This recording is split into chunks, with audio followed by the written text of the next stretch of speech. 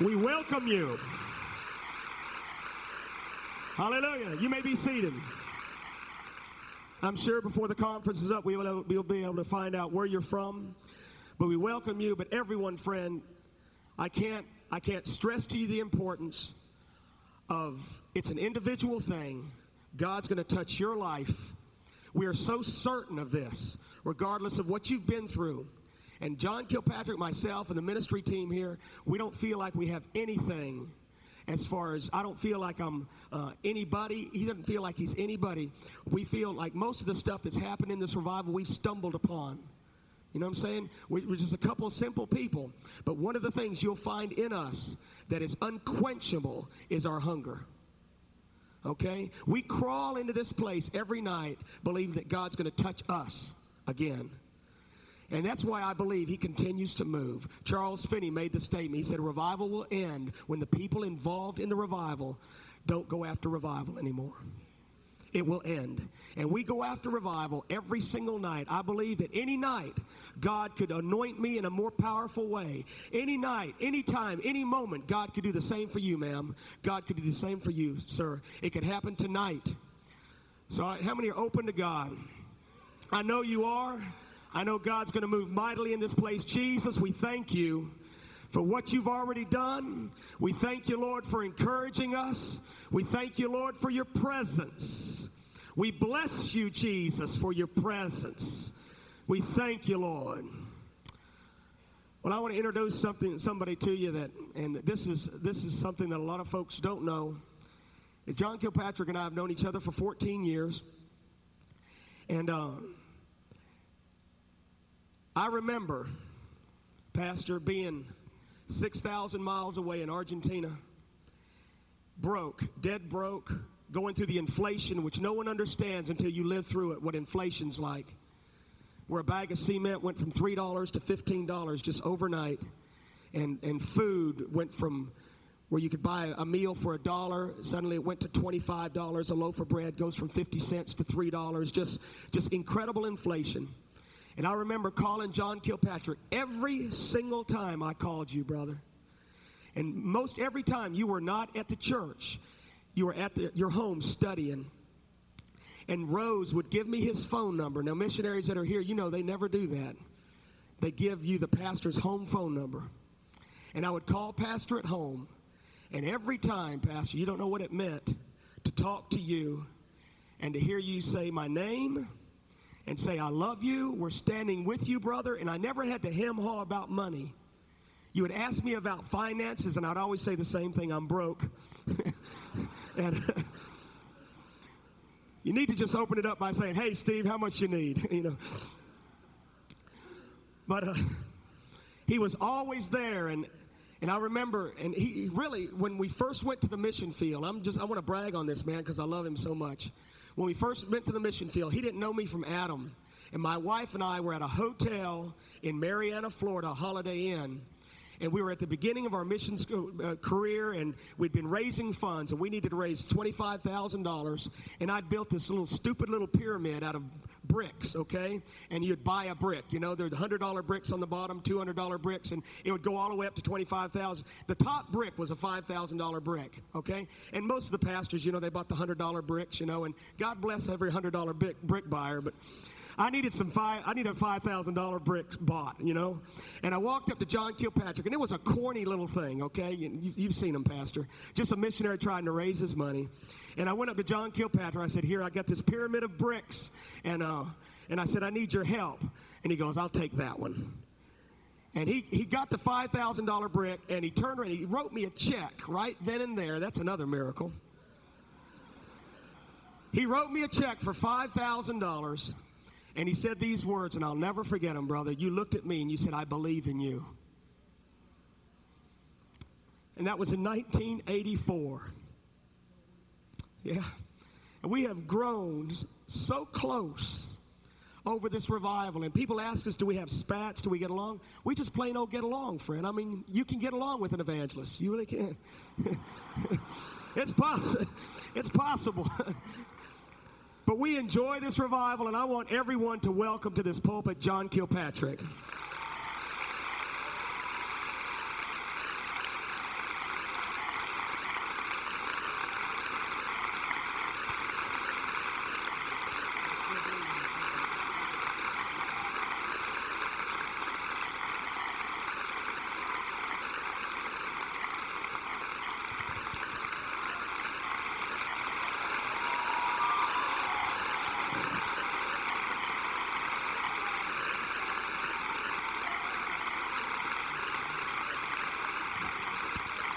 Thank you very much. You may be seated. Hallelujah. Thank you. Well, you know what I'm tempted to do? I come in here tonight, and for some reason I took weak, and I almost fainted out in the hall when I came in. And they prayed for me back in the back. Brenda, you know I was not well when I came tonight. They prayed for me back in the back. And Mike said, Lord, when he gets out there in the sanctuary, just let him be revived. Man, that music started up, and my soul told my body, you better shape up, boy. And you know what I'm going to do? I'm going to walk for the first time without my walker.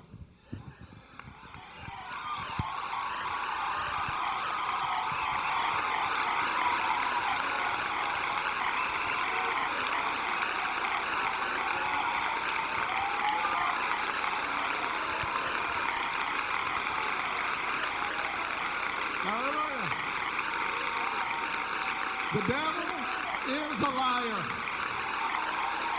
I said the devil is a liar.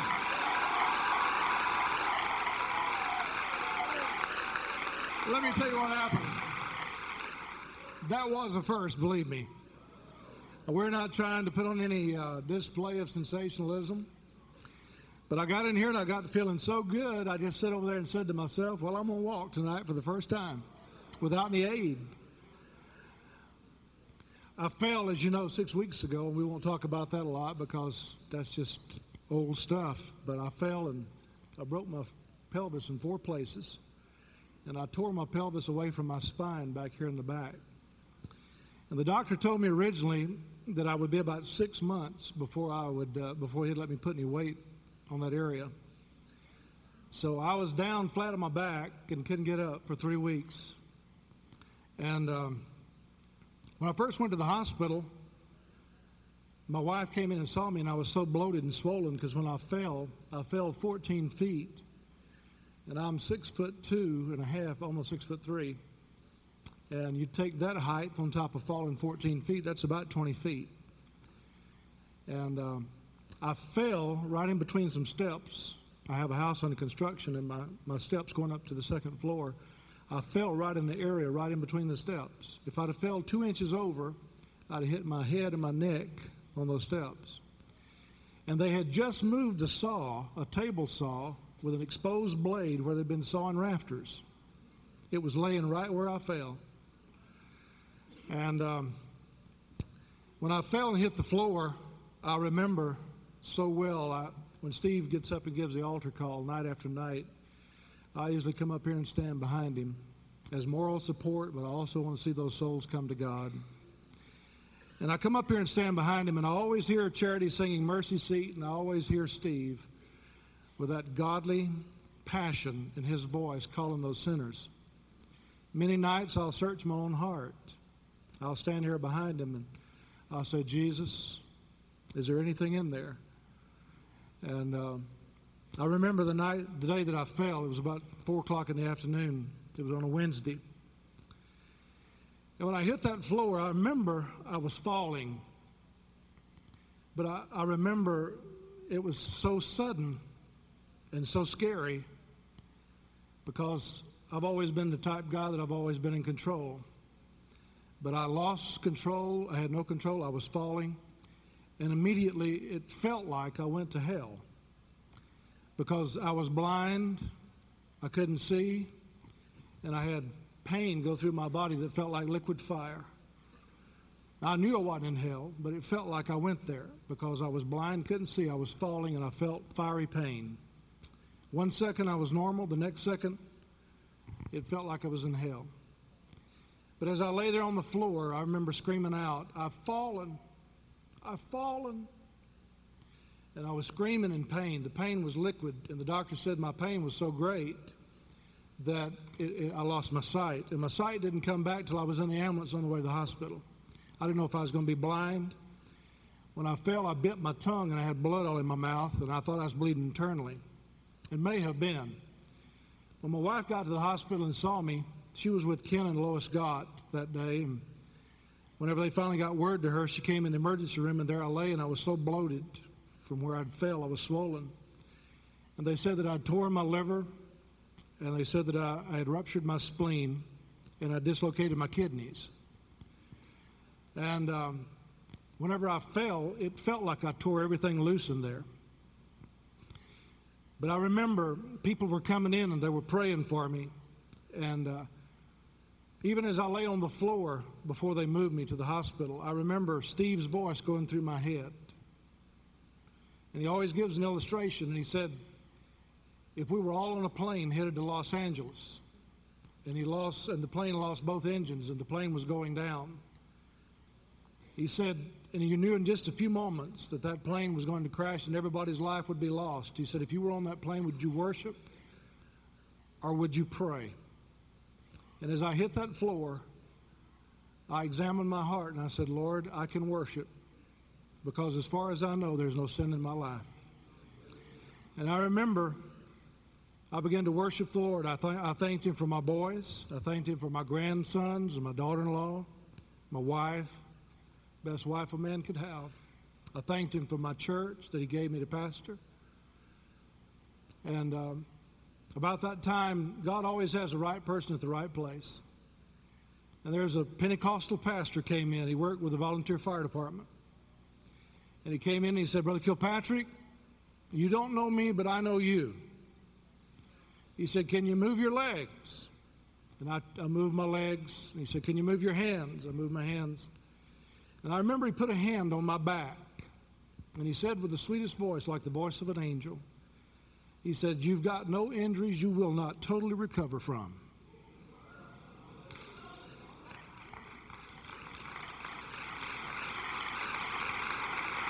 And I remember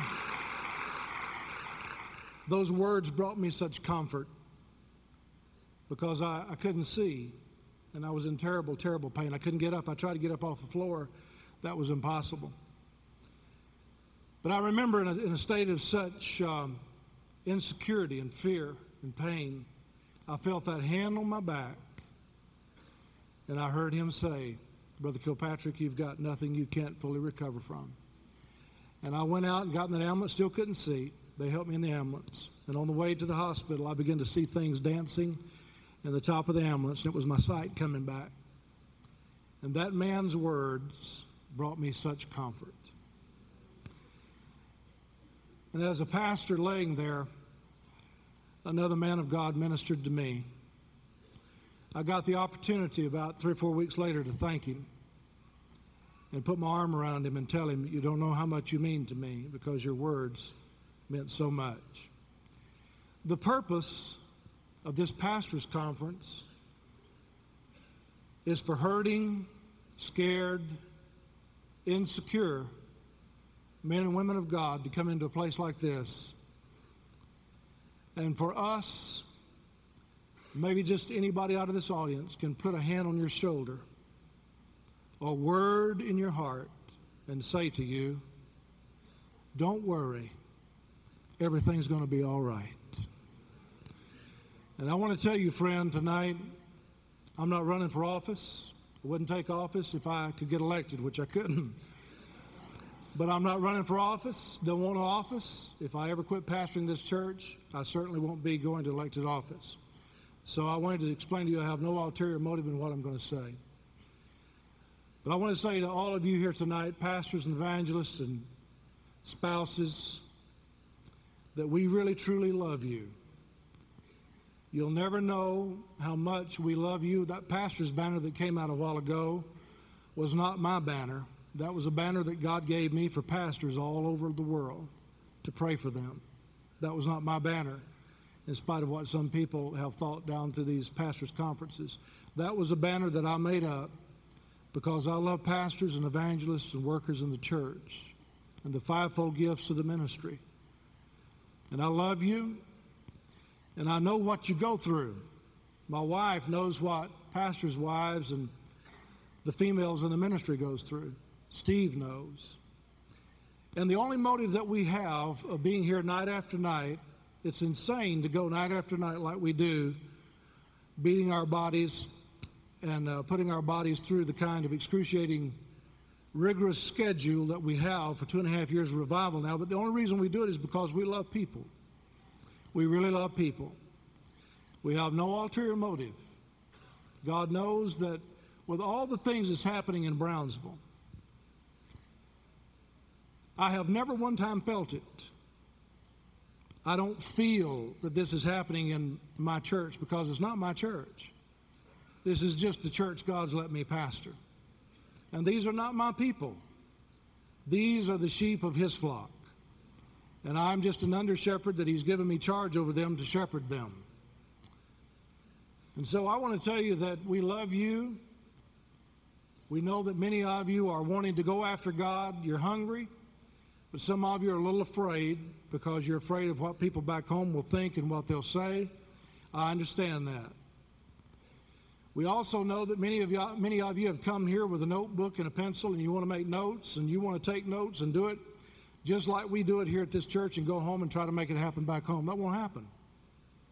Because let me tell you, this pastors' conference that we're hosting, there's nobody going to come behind this podium and take this pulpit and this microphone that knows how to have revival. We haven't learned how, and I hope we never do. We only come in here night after night and just say, Jesus, would you do it one more time? One more time. And friend, everything, as Steve said a while ago, that works, we've stumbled across it. But I remember two things in particular, and I'm going to sit down in just a moment. But I remember two things in particular that happened the first week of revival. The Lord gave me a word, and I had to learn how to receive words from God all over again because I'd gotten burnt out on prophecies that never came to pass, and I'd gotten burnt out on people that gave prophecies that lived like the devil. That was gossipers, adulteresses, adulterers, those that looked at pornography, those that watched HBO, Showtime, Cinemax, and yet they wanted to come to church and prophesy.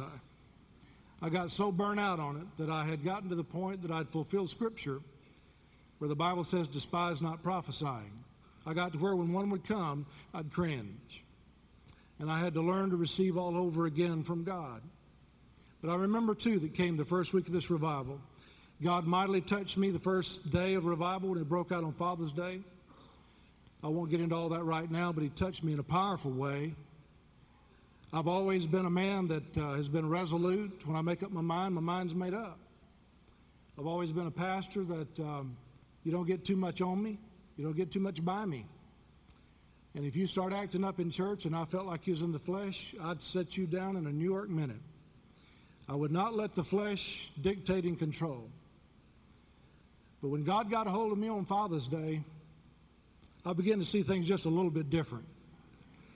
I've always went after God, wanted revival, was raised in a Pentecostal church, powerful Pentecostal church, and my pastor was an old German man, R.C. Wetzel, mighty, mighty man of God. Such a mighty man of God. And he was real.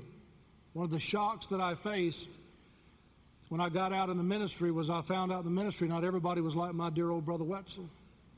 And it was a shock to me and a letdown. But my church was Pentecostal through and through. My pastor was a true man of God, solid as a rock, balanced, but yet he was really holy. But the first week of revival, I remember a message came in tongues. And the interpretation said this, and in revival, you might be surprised, 714 services tonight. This is our 714th service of revival. And you might be surprised, you might think that messages in tongues would come every service, but they haven't.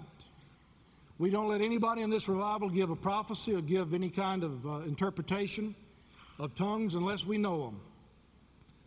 And if anybody here has a word from God that they want to give to us, they have to go through their pastor and get it approved, and he has to tell us that they're a tithe-paying member in good standing.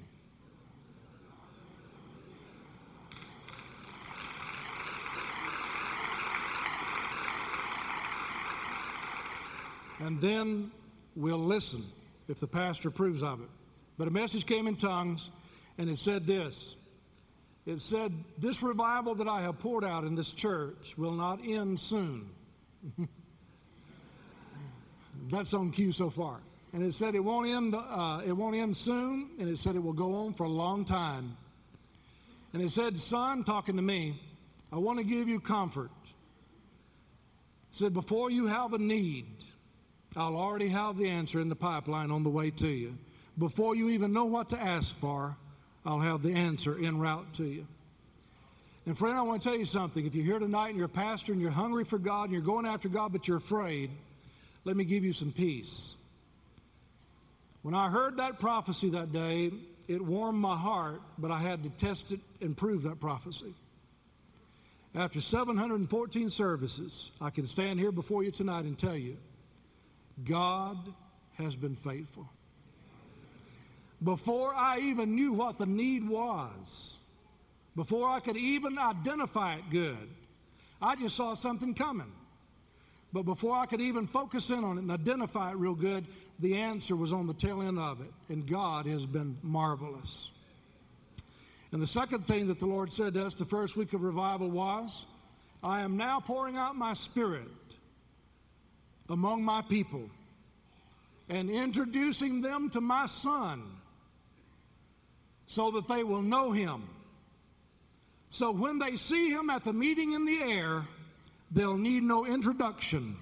They will already know Him. Hallelujah. And friend, let me tell you, God has done just that. You may hear of shaking, you may hear of jerking, you may hear of deep bowing, you may hear of all those things. None of those things move me. I don't care if you shake like a leaf in the wind. I don't care if you deep bow from here to your car in the parking lot. That's not going to impress me. Only you know whether or not that's real. And like I told Brownsville the first week the revival broke out, if you fake it, revival's over for you right there. Because you sold out and you didn't hold out for the real thing. And there's going to be some that will never have any kind of a manifestation like that, but God will ignite their heart and warm their heart and give them a steadfast resoluteness to serve Him, and they may never jerk or deep bow or shake, but they made up their mind they're going all the way with God. So I want to tell you, we've been in this thing long enough that anything you do here is not going to surprise us, and it's not going to impress us. I just want to make sure while you're here that you get something that you know is real.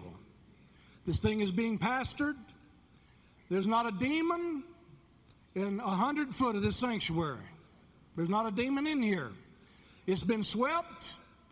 It's been garnished. It's been prayed over.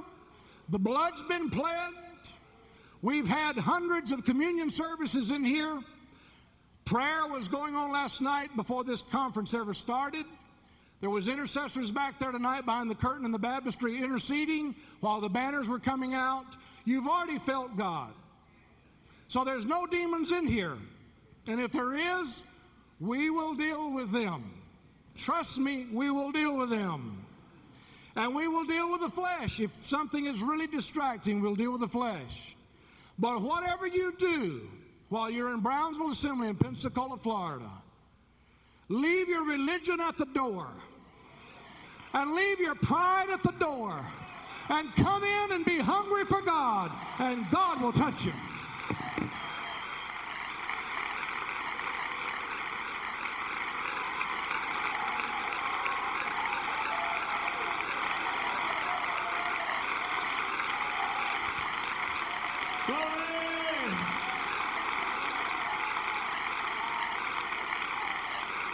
Hallelujah.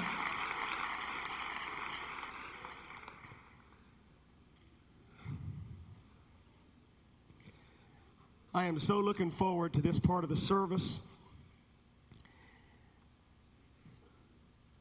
We have quite a few different speakers for this conference.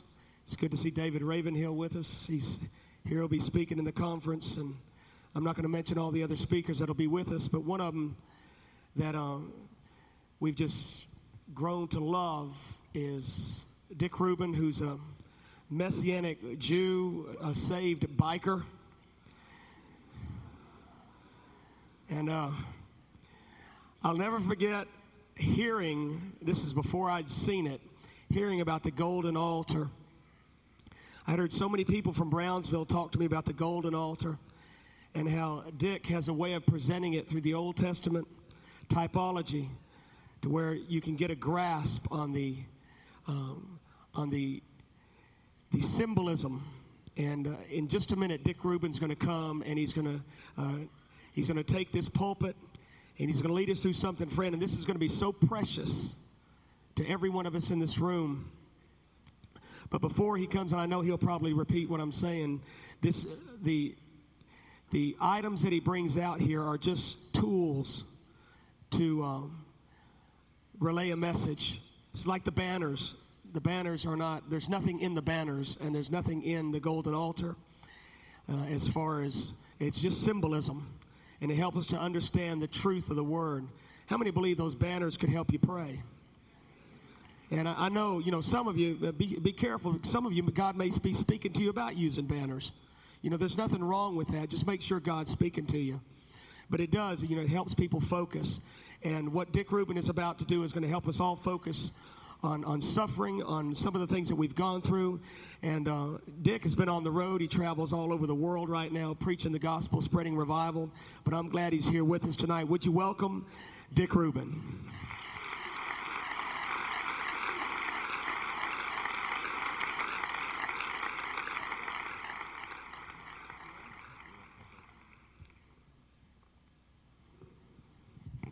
Well,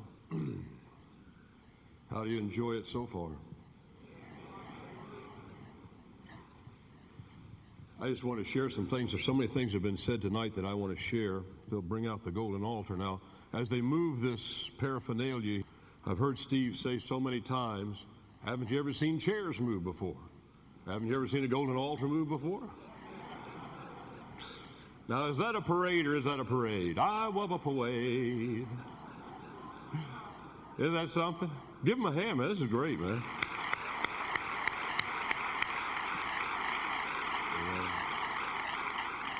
I just want to share with you a couple of things that are on my heart. Lyndall gave part of the message tonight already about this is a house of prayer. And what we see in the natural is always what God does in the spiritual. And the visual aids that God gave us in the Old Testament are just that to us. It was the law that was a schoolmaster to bring us unto Christ. So don't walk out of here saying, well, I've got to get a golden altar and I've got to burn incense and whatever. Friend, this is just a demonstration. The visual is so powerful that 60 to 70% of what you see you retain, but only about 10% or less of what you hear do you retain. How many know that God's interested in what we retain in our heart? It's the engrafted word. Can you say amen? Instead of just a show. And I really felt in my heart to talk to those, and I watch. I've learned this from Brother Steve. Brother Steve has been such an instrument placed in my life. We're not here much, haven't been here for probably the last 3 or 4 months, because God has opened up the world to us. And we know that this revival that's coming is just not for America, friends. This is for the whole world. And I don't, Pastor Kilpatrick probably remembers this. About 4 months ago, I told him, I said, I really feel like that something was going to change in the revival, that you're going to begin to see less domestic attraction and more international attraction, because revival is sweeping America right now, friends. And God is going to begin to draw the world here. I remember several times I've heard Steve say, well, we're after 250 million people in America. Friends, I'm going to tell you, this revival is not after 250 million anymore. It's after 5 billion souls in the world. That's what it's after, the 5 billion hungry souls that need Jesus, even though they might not know that. So if you'll just rest this week, you'll receive. But if you're restless, there's going to be a resistance to receiving what God has for you. I want everyone to stand up for just a moment. I want you to tell the devil, I said, devil, I'm going to rest in Jesus. Now sit down and rest. Just that simple. When we strive, we miss what God wants to do. It builds up a resistance. It's like we've found so many times when we pray for people. And listen, I'm Pentecostal right down to my shoes. But when we pray for you, we're going to be praying for you tonight. The ones that want prayer tonight, we're going to be praying for you. But when you pray, if you just rest, you receive. But when you try to do all of these other things, and I understand what agreeing in prayer is, I understand that principle and that process, but this is your night. I saw a couple of weeks ago, we were here, we just had a Sunday off, and I came in, and Don Wilkerson was here, and he did something, it just blew me away. He put a handkerchief in his neck, and it hung down like a bib affair, and he said, you know, that's the way most Christians come to church. And then he took that handkerchief and folded it and laid it across his arm. He said, but that's what we are to be, servants. And friends, that's what we are here at Brownsville. We're your servants. Whatever your need is this week, we're your servants. Rest in the Lord and receive what he has for you. Many of you have made sacrifices to get here. Don't resist what God wants to do. Just rest and say, God, more, Lord, more, Lord. And I guarantee you it's going to happen. Amen. This particular service that we are doing tonight was one of the corporate foundational truths that Pastor Kilpatrick, and here again, I wish he wasn't here because I don't want him to feel like I'm building him up, and I'm not building Pastor up, but he's a visionary. When he sees something and he knows it's God, he's willing to be bold enough to say, I don't care what people think, I'm going to do it. And it happens. It's time that we quit monkey see, monkey do kind of stuff and to realize that if God speaks to you, why not do it? Are you willing to please men or God? And one of the things in the five nights we were here, one of the things that we taught, of course, was the golden altar. It's a very phenomenal presentation. The tape is out there if you want that. Anybody want this tape? Who wants this tape? Here you go. God bless you, brother. Sure is. Got to be fast.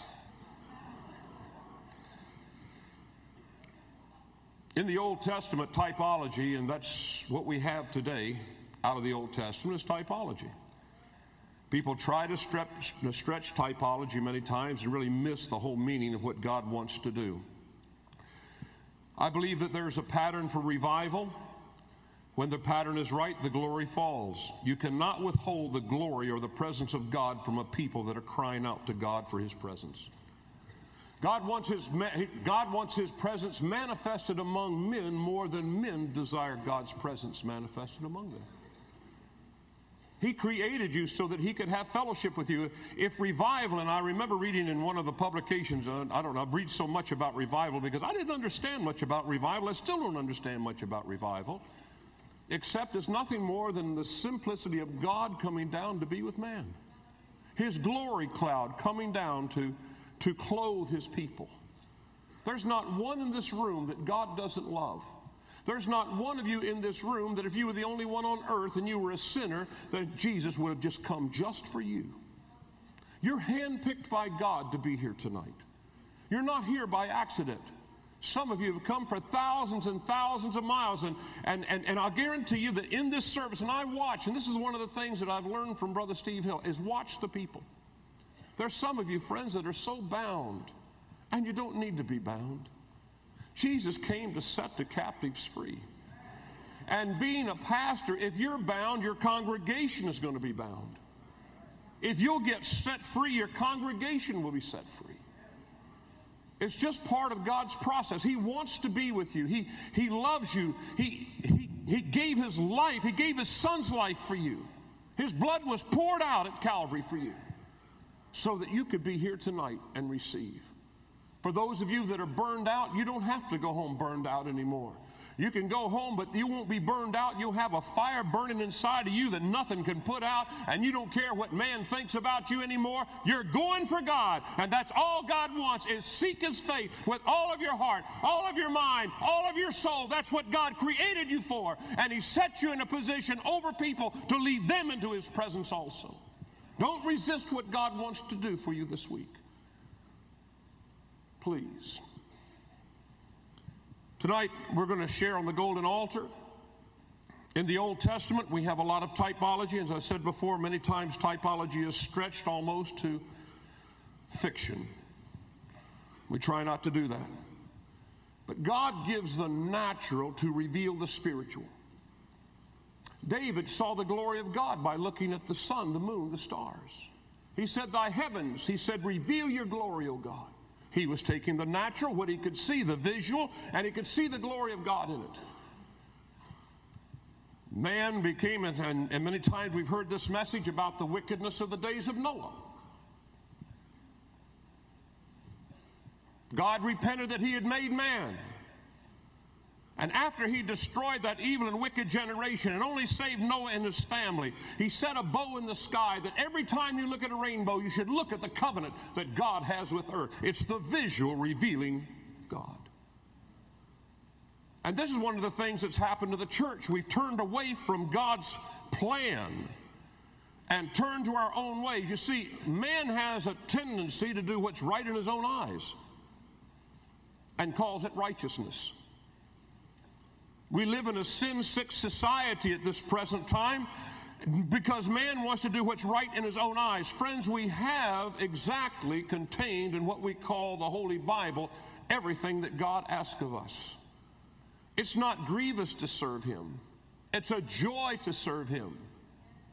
But he gives us patterns, he gives us plans, and in his patterning, he always sets the pattern in the Old Testament to bring forth the wonderful fullness of his glory in the New Testament.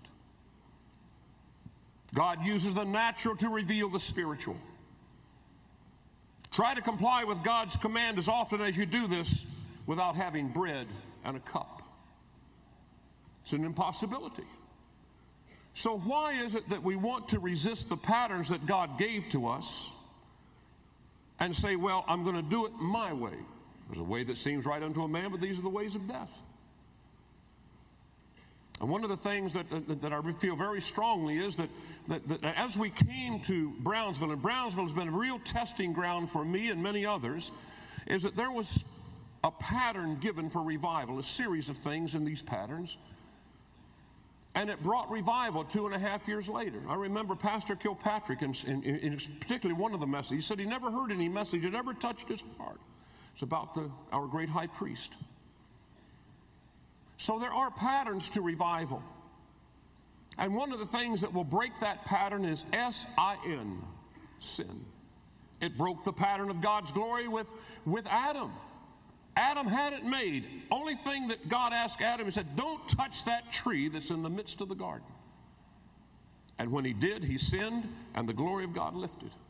Until God once again established his glory cloud upon man in the tabernacle of Moses. The tabernacle of Moses, everything that I find in the New Testament that is in principle and type in the New Testament was first established in the tabernacle of Moses. There were pieces of furniture that were in the tabernacle of Moses that were used for specific things. One is the golden altar. What is the golden altar? It's just an instrument where man came to offer incense before God. You see, we've got a table of incense out in the, I don't know what you call it, the tent. If you want to go to the table of incense tomorrow to buy some incense, we have incense there. It's called praise and worship.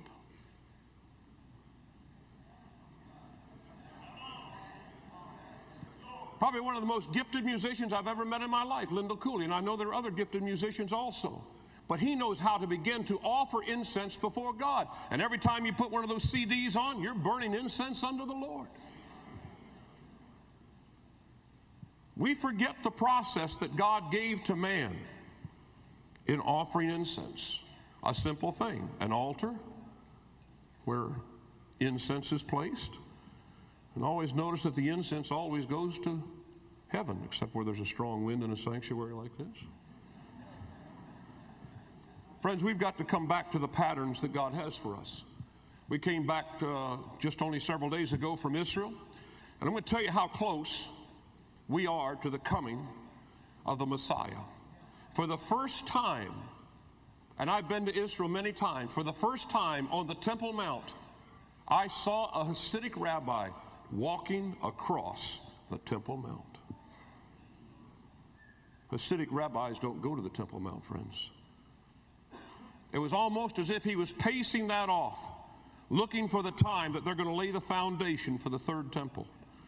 He was walking, his stride wasn't broken. He was walking across the Temple Mount, and it looked to me like he was pacing something off. Friends, we are close, extremely close, to the coming of the Messiah. But he's only going to come for those that are ready for the sound of the shofar.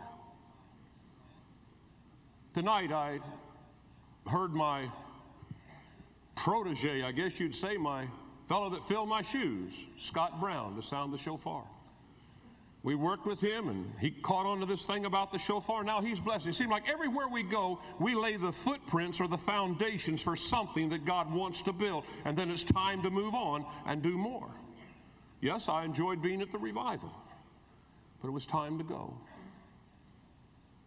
It was time to lay patterns elsewhere that God could use if the people would only open their hearts and receive it. There are patterns for revival. When the pattern's right, the glory falls. Let me say this. Don't ever take for granted the presence of the living God. Never. Because as quick as the anointing falls, the anointing can be lifted. That's what Brother Steve Hill was saying a little while ago. When you come through the door here, you just cry out to God, God, will you do it one more time? Holy Spirit, show up one more time. And I've seen the glory so heavy in this sanctuary that these lights were covered with a blue haze. And that the smell of incense was going back in the halls and into the television department. Friends, it wasn't just one person that saw that, it was a multitude. Because God said, he said, this house shall be a house of prayer. You see, Jesus had to cleanse the temple twice. The first time that he cleansed the temple, he accused them of being a house of merchandise. And we've got to remove the church from this merchandising mess that's going on and just get back to the simplicity of praying before God and crying out before God and worshiping God and offering incense upon to him, and stop worrying about this nonsense that we've called church for so long. I'm telling you the truth, friends. These are things that are burning in my heart right now. Jesus is coming soon. Not just a figment of a person's imagination, not just saying it one more time as it's been said for almost 2,000 years. But friends, when you see that Hasidic rabbi walking across a defiled temple where there's an idolatrous worship place called the Dome of the Rock, something's happening, and you better wake up. And God wants to saturate this nation with revival. Thank God that he picked a place where he could find a pastor that was a visionary, that could grasp the teaching of the roots of typology. And thank God for an evangelist that God sent at just the right time to begin to harvest the wheat. But he wants to do it in your congregation. You can tell the devil to take his junk and get out of your life tonight, because I'm telling you, the revival is coming to America, and he wants you right in the midst of it, of what God's going to do. We just came back not long ago from a place called Wollongong. Anybody ever heard of Wollongong? Hey! Wollongong in the Aboriginal tongue means the valley of the dragon, the land of the snakes. So that's where God sends me. The largest Buddhist temple in the southern hemisphere was only about 3 miles from where we were. It's a witchcraft capital of the southern hemisphere. Man, we tweaked the devil bad. We did him some severe damage, man. We blew the shofar, and all of these British who were, you see, Australia is part of the British Commonwealth, and they have this stiff upper lip act, you know, kind of little thing like this. I'm telling you, after the first night, I said, dear God, I'm here for a week or so, and I've got to put up with that. I turned to the choir the second night there, and I said, now! And the whole choir went down and began to flop. No, is that right? You were there. You were there. And I turned over and said something to the orchestra, and I said, now! And down they went, flopping. And all these people got all set free because they said, well, it must not be too bad at all. And they began to dance, and they began to rejoice, and the glory of God fell. And people now are coming to Wollongong from all around the southern hemisphere just to enjoy God, the same as they have for Brownsville. And the same that God wants to use your church for. Don't be discouraged, brothers and sisters. Don't be discouraged by the devil. Tweak the devil's tail and tell him who's in charge. You're in charge. He's not in charge. He's a loser.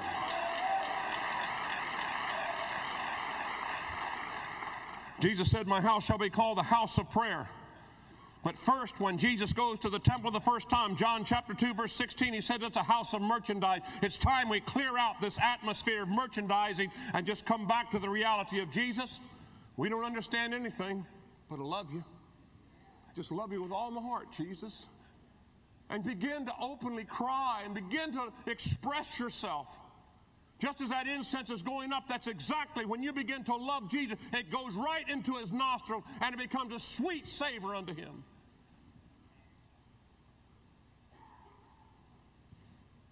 The second time he cleansed the temple just before his death, he called it a house of prayer. First and foremost, our highest service or call as a Christian is our prayer life, our praise, our worship, and our intercession. That's why when we look at in fact, let's go over to Exodus chapter 30 and look at the pattern for this altar. Patterns are important. Please never throw it out and say everything happens by random chance. It doesn't.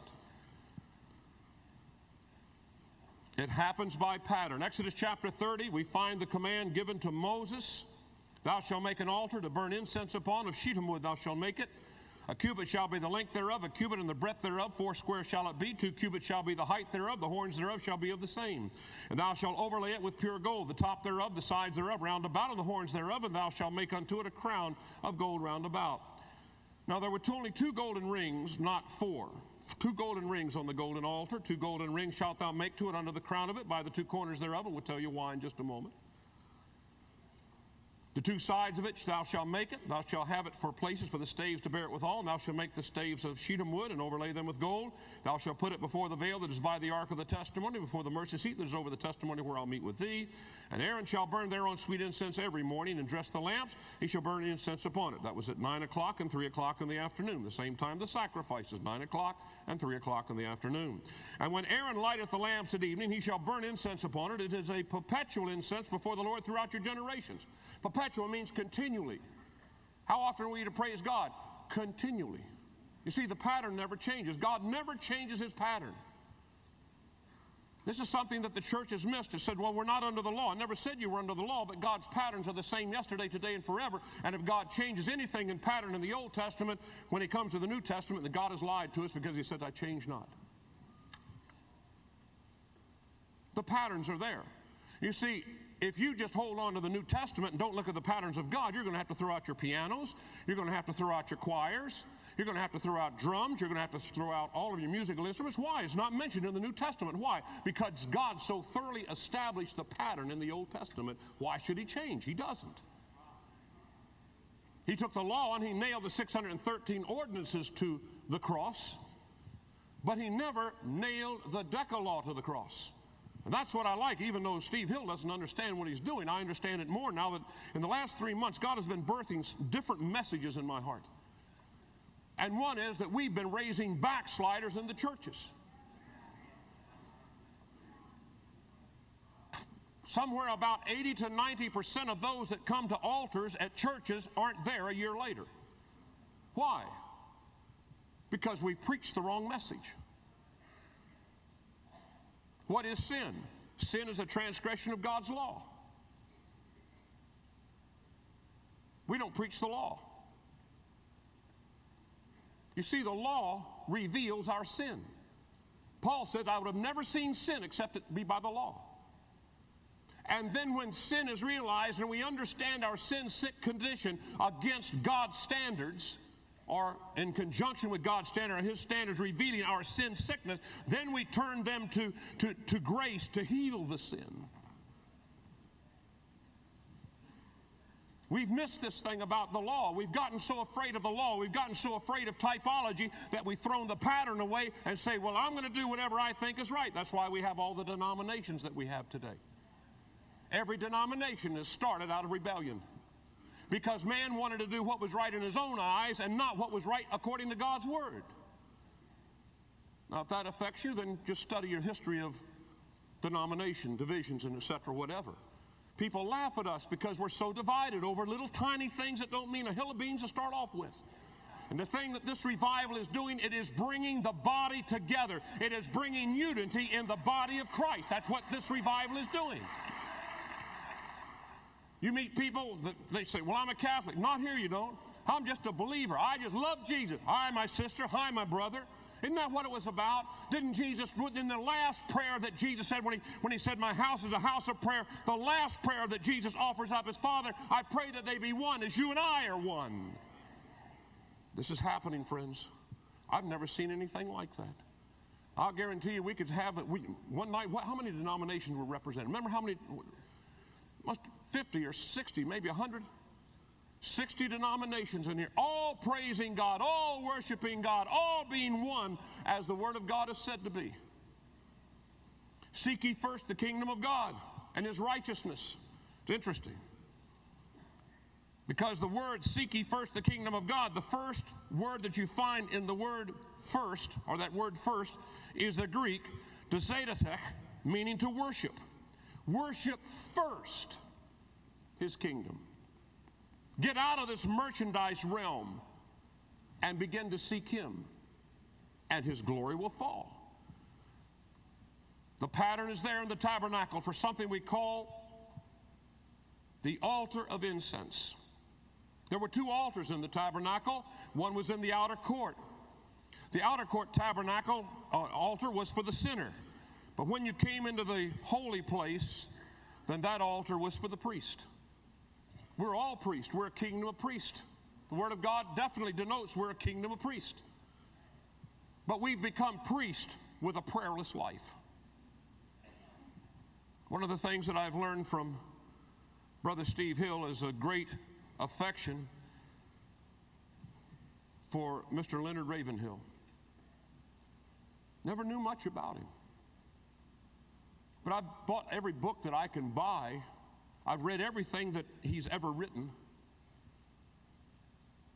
Steve and Michael Brown were blessed to be under that ministry for a period of time in their life. I've thought so many times, Lord, I wish I would have met this man. This man had so much wisdom, not wisdom out of books, but wisdom from Almighty God. When the pattern's right, the glory falls. Leonard Ravenhill in his book, Revival Praying, in the chapter under prayerlessness is sin, says, and I quote it, prayer is taxing. We don't want to be taxed anymore by prayer. Now I lay me down to sleep, I pray the Lord my soul to keep. If I should die before I wake, I pray the Lord my soul to take. But what I had learned and have learned in Brownsville, prayer is many times agonizing. It's not just a simple prayer. This is exactly when we begin to teach this series on the golden altar. That's what Pastor John Kilpatrick began to see was the need for prayer, because here we can see the visual of what's really happening in the spiritual. How many of you, and I wouldn't ask for a raise of hands, but how many of you in here tonight have prayed and felt like your prayer didn't get any higher than the floor? He always hears your prayers, friends. He never turns a deaf ear. Just as that incense goes up, so does our prayers go up.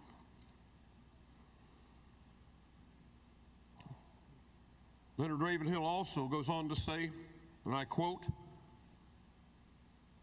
we may call prayerlessness neglect or lack of spiritual appetite or loss of vision, but that which matters is what God calls it. Leonard Ravenhill cites 1 Samuel chapter 12, verse 23, and it says this, moreover, as for me, God forbid that I should sin against the Lord in ceasing to pray for you. I never will forget the first time that Michael Brown taught a session. You remember that? And he talked about the worst sin that we as Christians have is our prayerless lifestyle. I remember sitting in the pastor's lounge and I cried and I said, Michael, I said, that drove an arrow right through my heart. You see, if you take 5 minutes of watching television, you could spend 5 minutes praying and change a nation.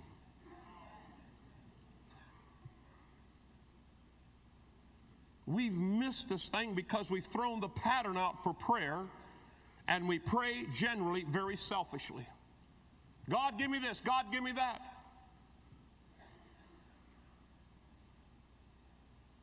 I was in Israel, and I heard this pastor tell the story only a few weeks ago about how he went fishing, and there were several men in the boat, and there was a dog. They had a puppy, and it fell overboard. Well, instead of getting the puppy out, they kept hitting the puppy with the oar and pushing the puppy under. And this pastor said he got an oar and began to push the puppy down. It was great fun watching the puppy struggle for his life.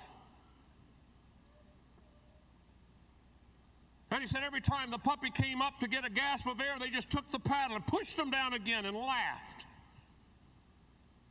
And I found myself with tears in my eyes, thinking about the cruelty that these men were inflicting on this little innocent animal. But the punchline was this. He said, you cried over that, but do you cry as much for a soul? Do you cry as much for a soul?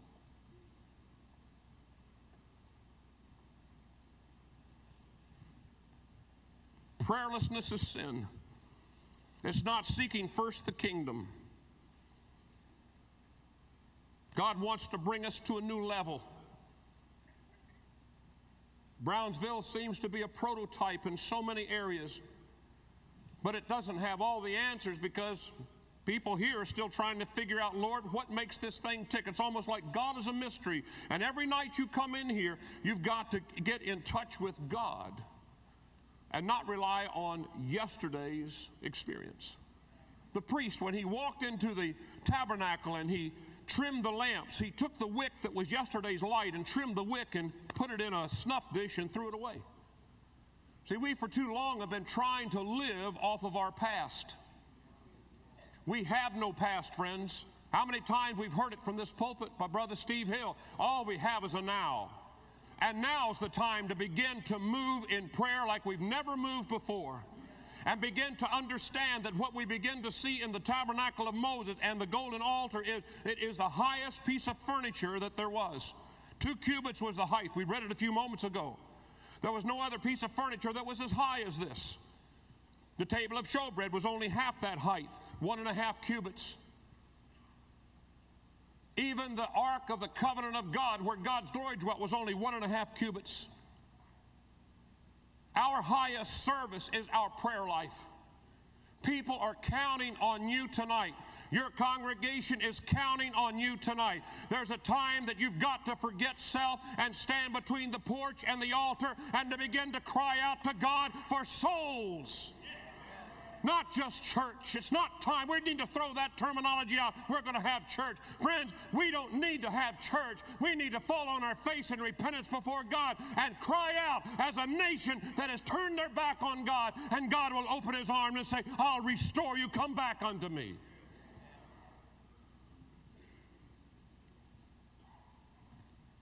It's a simple thing of offering incense before God. You don't have to pay a price for it. No one charges you for it. It's a heart's desire to run after God. And every time you begin to pray, you look at that incense and don't ever forget it. It's going up to God. No matter what it is, it's going up to him. His desire is that souls be saved. His desire is greater than yours. He said, I would that none would perish, no, not one, but that all, how many? All would come to repentance. And you're the key. You're the key, and God's going to hold you responsible if you don't catch the vision of what God is doing in these last days. It's not just for Brownsville. I wish I could open my heart and show you what's inside of me, and you could feel my heart right now. Even as inside, it's so full. It just wants to let you know you are important to God. You.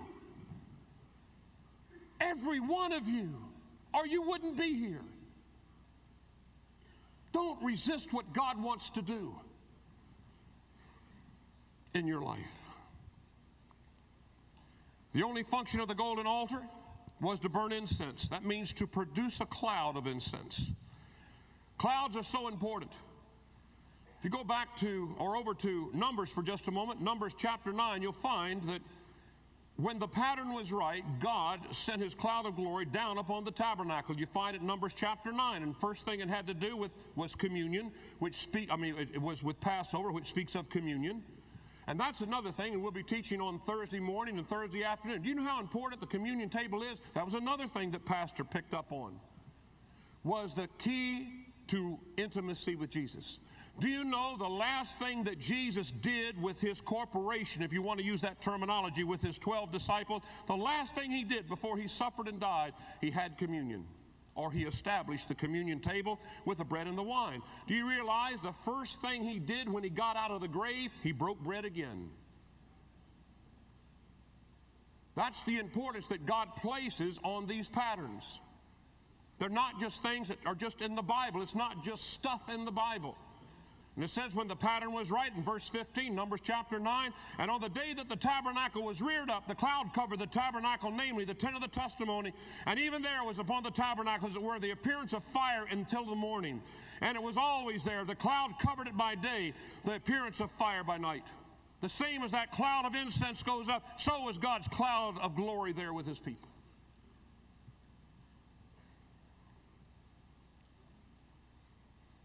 There were those, and I can't prove it, and I shared this with a pastor that's here tonight, but it says that there were those who were the nation, or the Hebrew nation, or Israel, that says that their bones were bleached in the sun, in the sand. You see, when the glory cloud moved on, if you didn't move, God's provisions were gone. And in your church, and one of the reasons that you're here tonight is the glory cloud is moving in your church, friends, or you wouldn't be here. Or God is preparing you for the move of that glory cloud, and you're going to have to move with the glory cloud. It doesn't make any difference, and no one goes with you. God will more than reestablish what you lose, and he'll give you a multiple back for what you lose. Don't be afraid. The fearful are the ones that go to hell. I don't say it. Revelation chapter 20 talks about that the fearful and the abominable. Friends, it's time that we quit fearing what man thinks and begin to worry more about what God thinks about our life.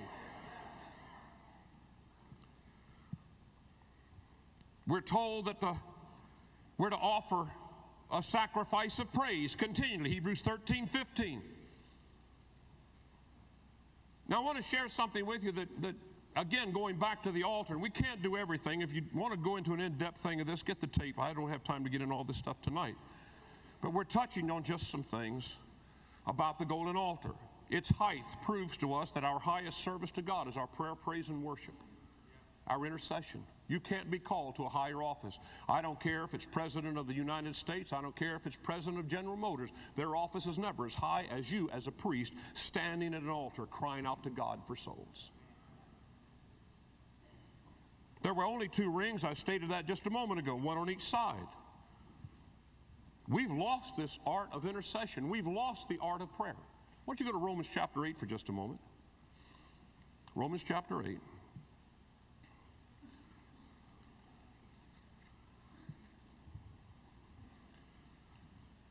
Now, the 2 rings were the support of the altar. In other words, the altar speaks of our prayer life. The incense speaks of our prayers going before God. And the only way that this altar can be moved, in other words, the only way that your prayer life could be moved, is you have to have 2 supports to your prayer life.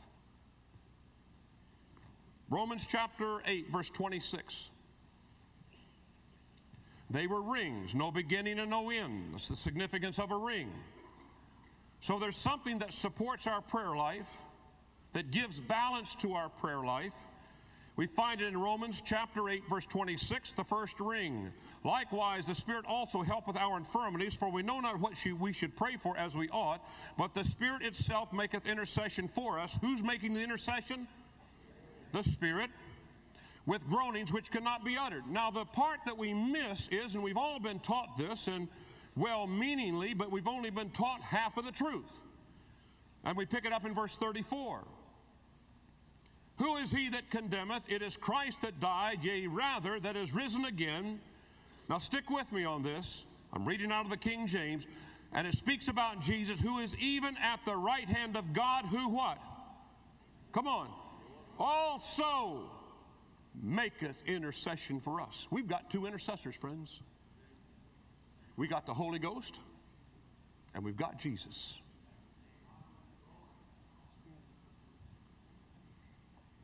See, we miss that. I'm telling you, it's not a sin to be Pentecostal, it's necessary.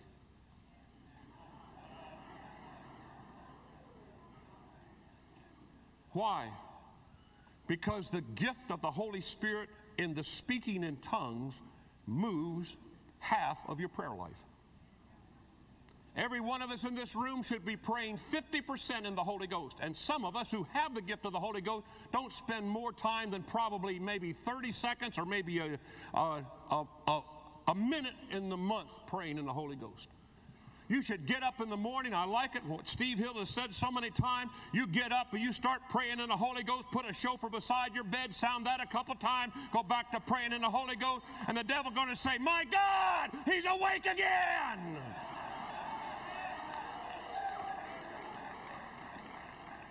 I do have a shofar. Drives a lot of people nuts. Friend, you'd be surprised how that devil will bow to your authority. We don't realize that. The devil's got a hold of some of you in here and got your mind so twisted you're depressed. But all you got to do is begin to offer a little incense. No,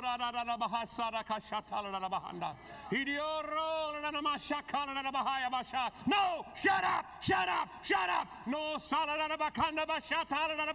take that one, devil. Take it, take it. Almost lost this expensive microphone.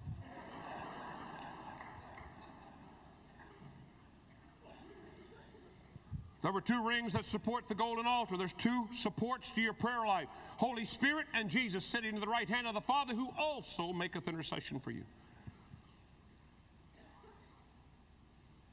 Rings were the support or the movement of the altar. So is praying in the Holy Ghost and having Jesus make intercession for us. That's what moves our prayer life. You could not transport that altar in balance with only one ring.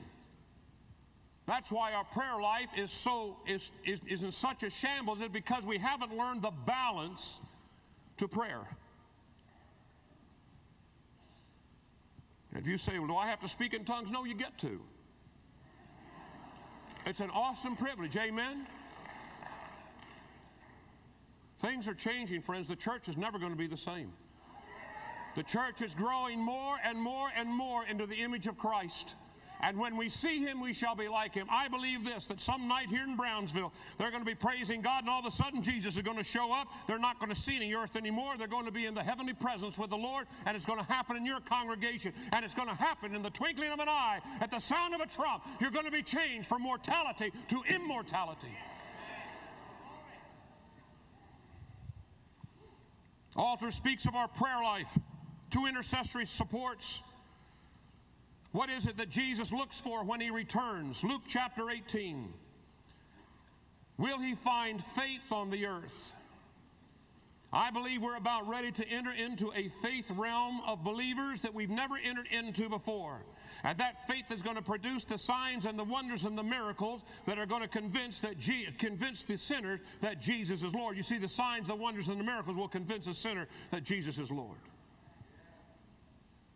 I believe this with all my heart. When we understand what the golden altar is all about and understand why and we're going to talk about the crushings here in just a moment, understand what's happening in our life and why our life sometimes is almost rendered to a point of uselessness. You feel like you can't do anything anymore. Friends, good, because in your weakness are you made strong. Luke chapter 18, verse 8. Will the Son of Man find faith on the earth when he comes?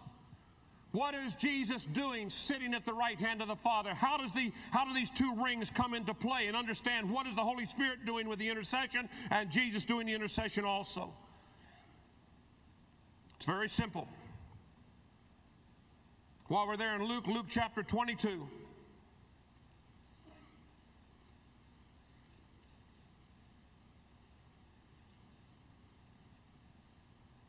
In verse 31, the Lord said, Simon, Simon, behold, Satan hath desired to have you, that he may sift you as wheat. But Jesus says, I have prayed for thee, that your faith doesn't fail. I believe this with all my heart. God is not sitting at the right hand. Jesus is not sitting at the right hand of the Father praying for you a new Cadillac.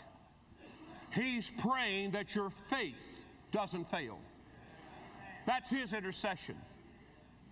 Now, on the other side of the coin, I want to go to the book of Jude for just a moment.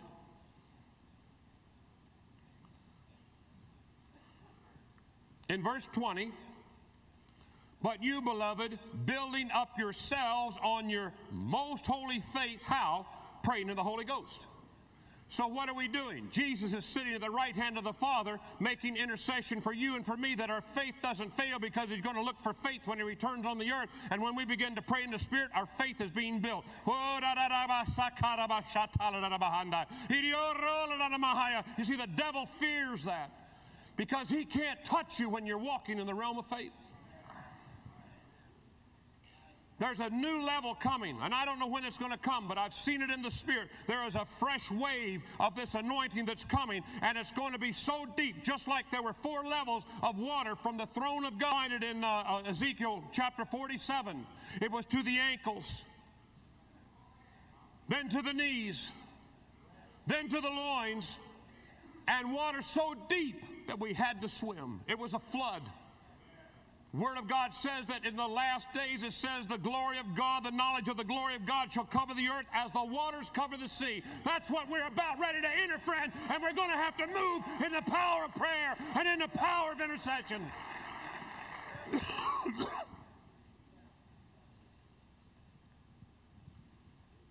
What moves our prayer life? Praying in the Holy Ghost, just like Paul says. I pray with the Spirit, I pray with my understanding.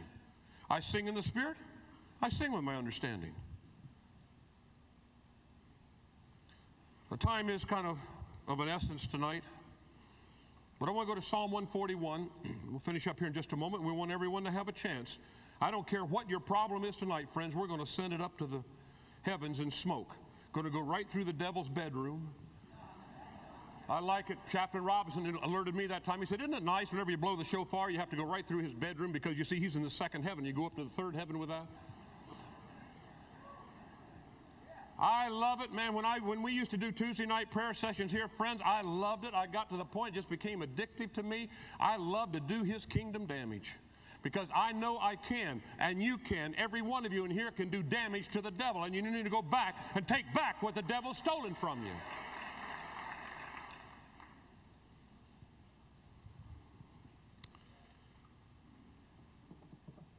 I don't know where we go with this thing. Psalm 141, wonder where we're going? David lets us know that incense has to do with our prayer and what the sacrifice of praise is. Psalm 141. David says, Lord, I cry unto thee, make haste unto me, give ear unto my voice when I cry unto thee. Let my prayer be set before thee as incense, and the lifting of my hands as an evening sacrifice. You see, we've looked at this idea for so long that when it talks about to offer the sacrifice of praise, that we're going to offer praise when we don't want to. Friend, show me anywhere in the Word of God that God receives anything from man that man does not freely, willingly give to him.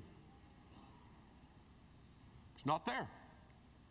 What is the sacrifice of praise? It has a lot to do with the lifting of the hands.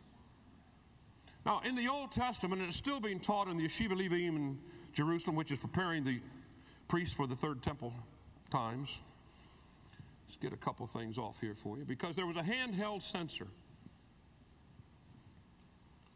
And I want you to go to Leviticus chapter 16, and we'll see that handheld censer.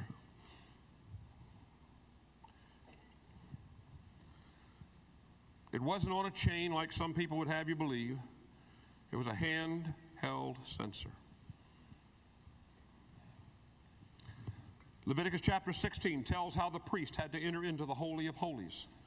I don't know about you. I just don't want an outer court experience with God.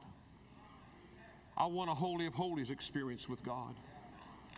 There were 3 levels of priest in the Old Testament. There was the priest, what we call the Leviim, which were the Levites, the workers. There were the Kohanim, or the Gadol Kohanim, which were the priest and the high priest. See, there are 3 levels that you'll function in your maturity in the body of Christ. There are those that bring forth 30-fold harvest, and those that bring forth 60-fold, and those that bring forth 100-fold. I don't know about you, but I want to be a 100-fold person before God. I want to give him what makes him happy. How many times I've heard Brother Steve Hill talk about this thing about a crown. He wants a crown so big that it's the most glorious crown that's ever seen in heaven. Well, see, I want that too. And I know that you do. I don't want to hang out in the outer court. It's too hot out there. It stinks. All the blood and guts from all the animals. I don't want that. I want to come into the presence of the glory of God and just bask in the presence of the glory of God. And that's exactly what we have done here for so many nights. It's just basking. It's just sitting here. God, it is real, isn't it? Just the rest. Just the feeling that He's so close that you can reach out and kiss Him. And that's what He wants. That's what He desires. He wants that fellowship. David says, let my prayer be set before Thee as incense, and the lifting of my hands as an evening sacrifice. Well, we find the counterpart going over to 1 Timothy. 1 Timothy chapter 1, verse 8.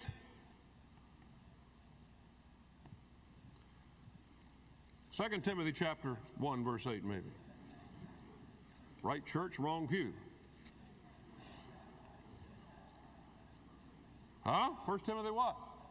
Chapter 2. Still, right string, wrong yo-yo. Somewhere it is there. I know it's there. I read it. Yeah, verse 8. Chapter 2, verse 8. Thank you, Michael. What does David say? The lifting of my hands as an evening sacrifice, and my prayer or my praise is set before Thee as incense. Now notice what Paul says. See, God never changes His pattern. He said, I will therefore that men everywhere pray, lifting up what? Holy hands without wrath and doubting. Praying and lifting hands. Praying and lifting hands. The evening sacrifice. That's the sacrifice of praise, friends. Let me show you something here. This is still being taught. We just came back from the Temple Institute. This is what's being taught to the Levites who are preparing for the third temple. That there was a handheld censer, and that incense was placed upon the coals in this censer. And as they began to minister to the Lord, you remember they had to cross the veil. How did they get through the veil? It's being taught in some of the Jewish writings, in the Mishnah writings especially, that it was supernatural. That as the priest would lift that incense before God and press himself against the veil, that he was taken supernaturally into the Holy of Holies. That's what the lifting of our hands does. Have you ever noticed in praise and worship how you seem to sometimes just be withheld from that presence, but you begin to lift your hands and totally abandon yourself and offer that praise. My prayer and my praise is set before Thee as incense, and the lifting of my hands as an evening sacrifice, and all of a sudden God takes us one step behind the veil into His presence. These are principles that we can see in the natural so that we understand what happens in the spiritual.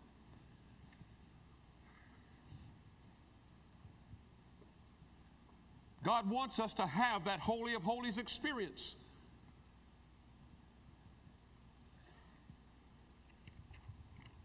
David said it of a people who would offer incense, Psalm 102. Psalm 102, he said that there would be a people yet to be created that shall praise God. He wasn't talking of his generation. I believe he was speaking of the church.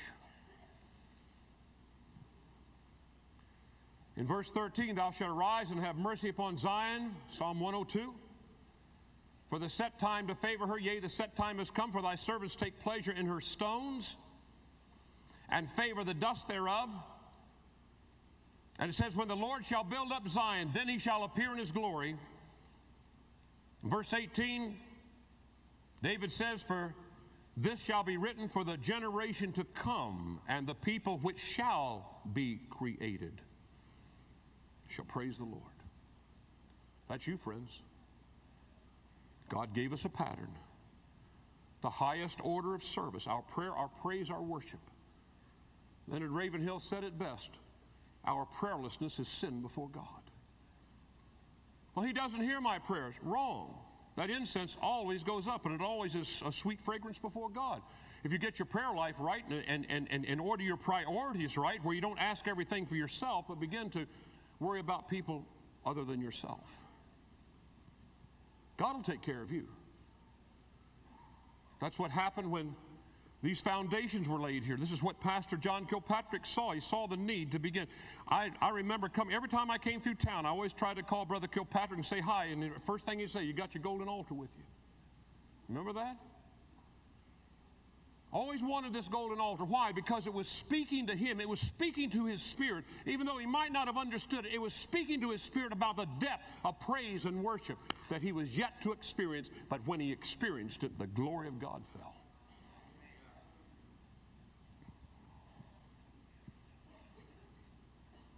Incense creates a cloud of fragrance.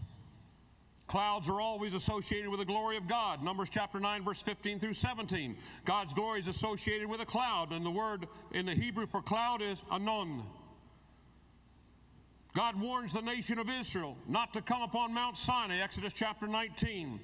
Moses was intimate with God, face to face, Deuteronomy chapter 34:10. But the Lord is intimate with Moses in the midst of a cloud.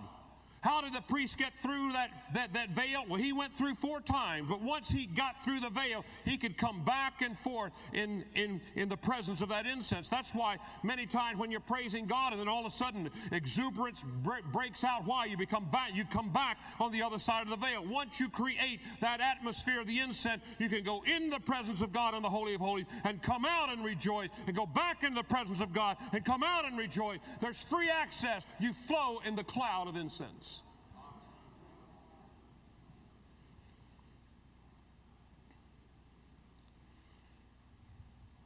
I started to go to Leviticus chapter 16 because now I want to talk for just a moment and we're going to move on to something else. There's so much we can teach. There's such a rich treasure in understanding the altar of incense. But Leviticus chapter 16, we have the day on Yom Kippur, the Day of Atonement, when the priest would enter into the Holy of Holies. Now, there is a specific pattern we find in verse 12.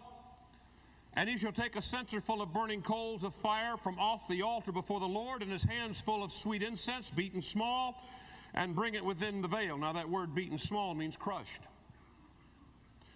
You see, the resins that are retrieved or taken from certain types of trees in the Middle East that the incense is made from, many times you'll find pieces of incense that are as big as a golf ball. May have some here. I think I set some. Here's a piece of frankincense. You can see how large it is right here. It's a piece of frankincense. But it says it had to be beaten small. Now it begins to apply to us personally, because many of us go through the grindings and the battles and the fiery trials that the devil throws in our face, and many times we cry out to God, God, don't you care about us? Yes. It's time to grow. Time to grow. You never grow, friends, unless you're stretched. And you get stretched in the fiery trials. But there's got to be a crushing that takes place in each of our lives so that we can be used of God. That's what I want to deal with now. But let's finish up in verse 13. And he shall put the incense upon the fire before the Lord, that the cloud of incense may cover the mercy seat that is upon the testimony, that it die not. You know, I just happened to think of something. I'm going to go over here. I want to go over to show how intense things happen in the Old Testament.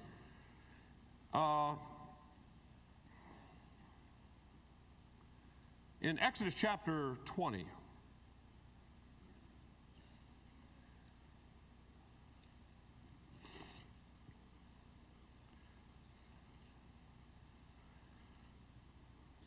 I like this.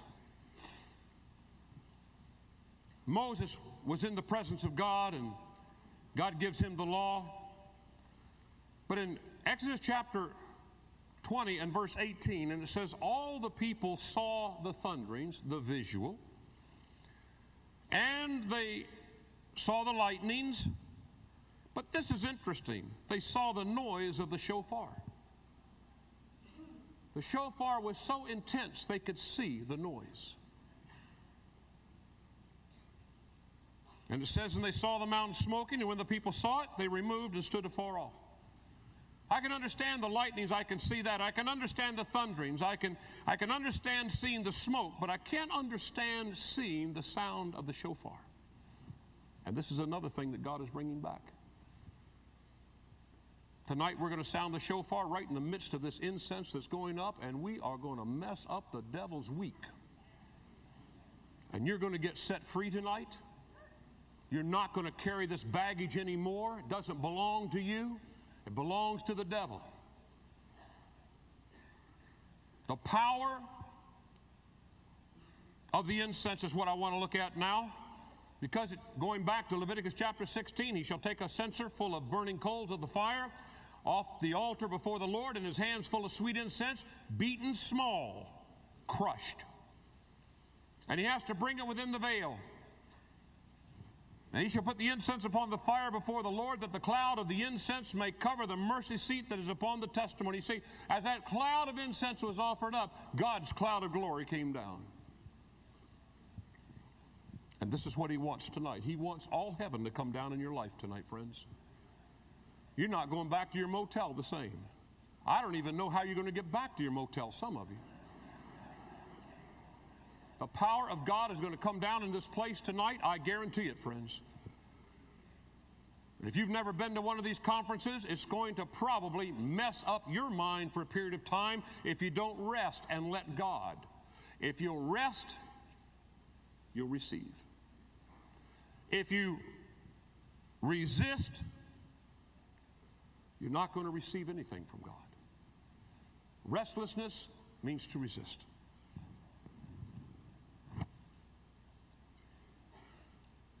In the Jewish writings of the Zohar, it is explained that the cloud was a necessary component for God's revelation to occur.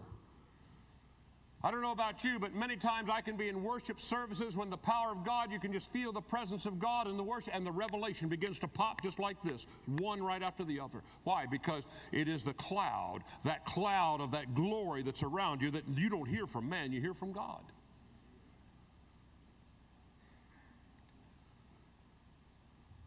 Cloud of incense. In the Hebrew, it's Adon HaKetereth. The cloud covering gave Moses access to God. It gave the priest access to God also. Now I want to look at the incense. We're going to complete this tonight, teaching a little bit of teaching that we've done here tonight. Exodus chapter 30, because you see the golden altar was really not able to function without incense. That was the reason it was created. Exodus chapter 30. Remember, it had to be beaten small. Keep that in your mind. Now we have the ingredients for the incense. Exodus chapter 30, verse 34. The Lord said unto Moses, take unto thee sweet spices. Number 1, stacta. Number 2, onycha. Number 3, gabanum. These sweet spices with pure frankincense of each, there shall be a like weight. Four incenses. Or 4 resins. There was stacta, onycha, gabanum, and frankincense. But it says in verse 35, thou shalt make it a perfume, a confection after the art of the apothecary. In other words, it must be ground and mixed, tempered or salted together, pure and holy. So there are really 5 ingredients to the incense. You have stacta, onycha, gabanum, frankincense, but what brings it all together is salt. You see, we're the salt of the earth. We're the ones that bring these ingredients that God places in our life together so that we can offer a sweet fragrance to Him. Now, if you look at the way that this incense was put together, the first thing that you would have to have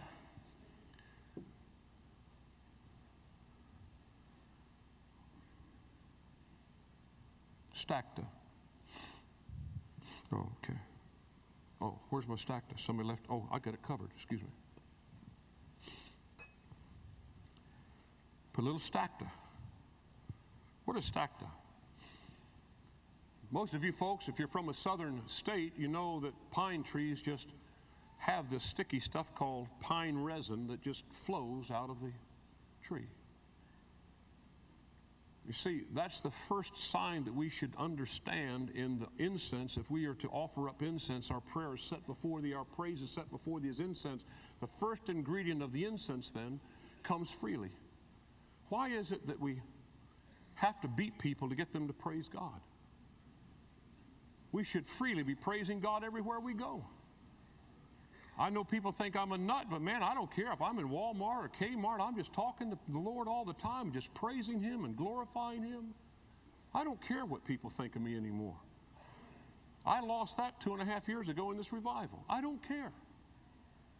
I don't know if I want to speak in tongues. Be right in the toy department, man, praising God in the Holy Ghost. Who cares? Who really cares? So out of our prayer life, the first ingredient that we see is that we should free the spontaneity that's in our praise should just flow forth. No one asked for it. And so many times I see these things called praise and worship session where, come on, lift your hands, come on, dance. Friends, if you're happy, you're going to dance. Some of you folks wanted to dance tonight. I saw you. You wanted to, but you didn't know how to do it. What are they going to think of me? Who gives a rip what anybody thinks about you? It's what God thinks about you. Amen? Who cares? If God knows you, it doesn't make any difference who doesn't know you. And if God doesn't know you, it doesn't make any difference who does know you. Amen? So freely, we should give our praise and worship instead of having someone just beat us and say, come on, praise God. Well, I don't want to. We don't have to. When it should just be, Lord, can't wait to get into your presence with your people and just begin to praise you and glorify you, Lord. We'll ride with you. We'll do these things, oh God, that we sing about, Lord. We just love you. Some of these folks, man, they go this half-mast kind of stuff, you know. I've heard Brother Steve Hill say, that's a shame. Hey, there I am. So what, devil? I'm telling you, the more I get into this thing about tweaking him, I just tweak him. I raise my hand. Take that one, devil. How you like it? Take. You don't like that one, devil? Take two of them. Double portion. Double portion. Double portion. Next ingredient. Friends, I'm liberated. You might not know that, but I am liberated. The next one thing we have is onycha, part of a shellfish. Now, onycha, that shellfish crustacean that they took from the Reed Sea, or the Yom Suf, as it's called, the Reed Sea. You call it the Red Sea, it's called the Reed Sea. Sometimes it was 400 feet deep. The only way you could get that crustacean is you had to let nets way down deep and snag those crustaceans to get them to the top. You see, out of our depth, God is looking out of our depth freely. We should be giving our praise and our worship before Him. Not this superficial stuff because somebody tells you to jump up and down and shout hallelujah, but deep down, man, when you begin to feel it coming out, Lord, this is you, and then when that feeling begins to come, guess what? You don't know anyone's around you. You're totally alone with God. You might be in the midst of 10,000 people, but you're totally alone with Him. Lord, it's coming out of my midst now. Freely I give to you, God. You've given to me freely, and I give back to you that which you desire. You inhabit, you live in the praises of your people, you say. Third ingredient, gabanum. Interesting about gabanum. There's a bush in the Middle East that grows. It's in the myrtle bush family, or myrtle tree family, that if you'll just take the limb and not break it, but just split it, and over the night, this resin begins to form in this break. And you go the next morning, you just take a sharp instrument and pick it off of the break where the limbs have been separated. Now comes the hard part. Because you see, out of our brokenness, from the depth of our very being, still freely, we should be worshiping God, no matter what happens. There's some of you here that can't get by that point. I watched you tonight. I felt it really in my spirit. You wanted to worship the Lord so bad, but you had the burdens of the devil on you. I've come to tell you Jesus is going to set you free. You're not carrying anything out of here tonight anymore. I've fought the devil, and every one of us here. He almost tried to kill Pastor, tried to kill me, burned out your secretaries. I don't know anybody in this revival that has not suffered severely at the hands of the devil. But greater is He that's in me than he that's in the world. Can you say amen? Give Him praise, give Him glory tonight for that. Amen.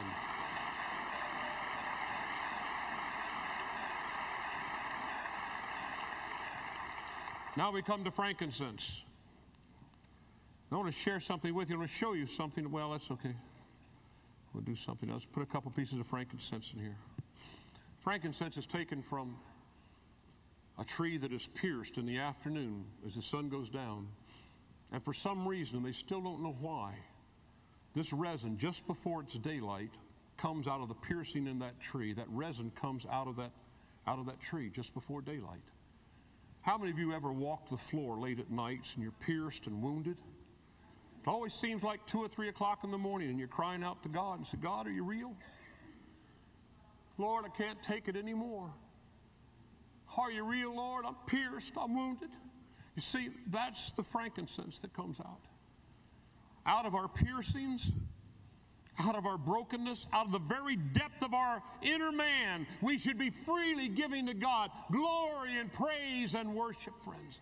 When you understand what's happening, it helps you overcome what's happening, because so many times we think, oh God, why is this happening to me? He said, I'm just preparing you as a sweet vessel unto me.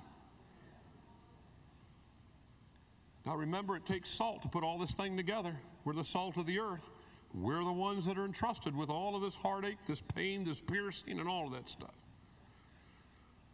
Now I'm going to show you something here. Here's a piece of frankincense. I can take the frankincense and put it right on the coal. Nothing happens. Why? Remember, it had to be beaten small.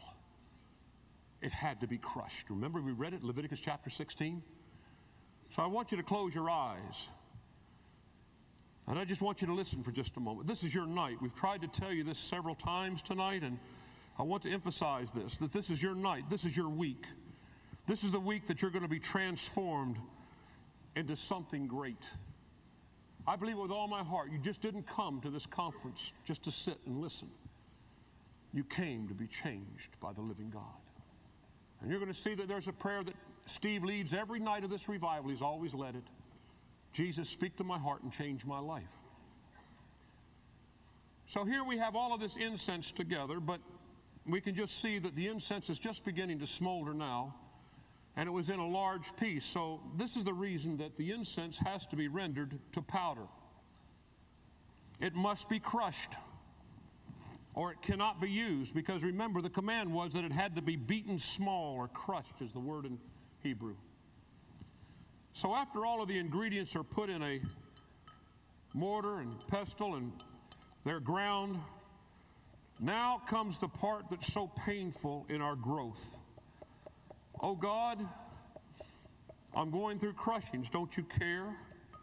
Can't you hear my prayer, oh God, and understand that these crushings hurt? God says, yes, I understand. I sent my son to Gethsemane. He was crushed and pressed so much that blood came as though it were sweat out of his pores. I understand crushing. And my son and my daughter, I'm not crushing you to destroy you. I'm crushing you that you might be useful in my hand. And as you begin to get crushed more and more and more, and you think that you can't take any more, and it seemed like for a moment the crushing stopped, and it's really only a time when the hand of God is looking at your condition. And he sees that you're not ground quite enough, because you see, he's the master. He knows. He's done this for centuries to people. And so the crushing goes back,